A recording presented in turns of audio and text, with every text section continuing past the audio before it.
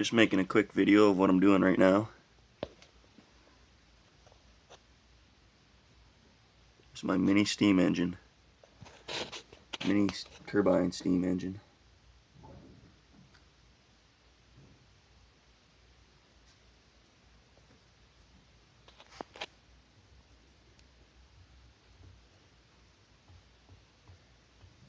A little water fill in there.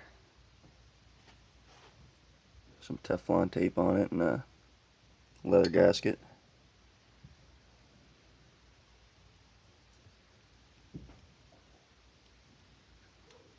A heat shield for the back.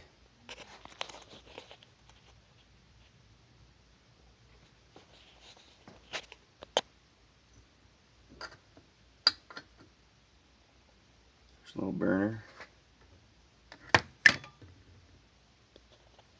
Still have to drill the holes. I'm just not sure exactly where I want to drill them yet.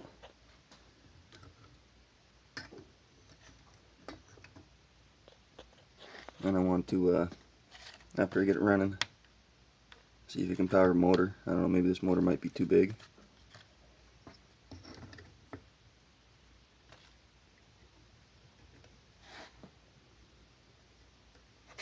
See if I can run a little LED or put the multimeter on it and see how many volts I can get.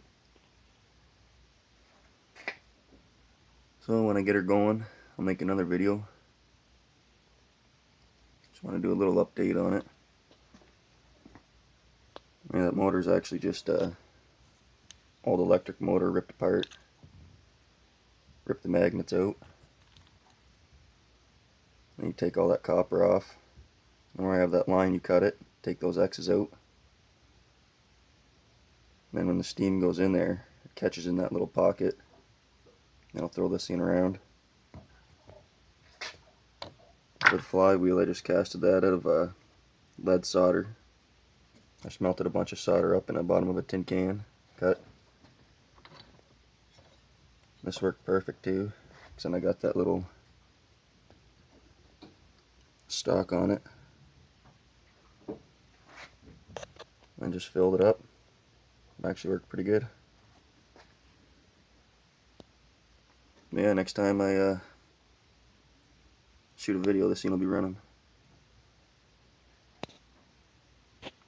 Hopefully producing a bit of power. All that's just temporary too. It'll all be soldered in brass.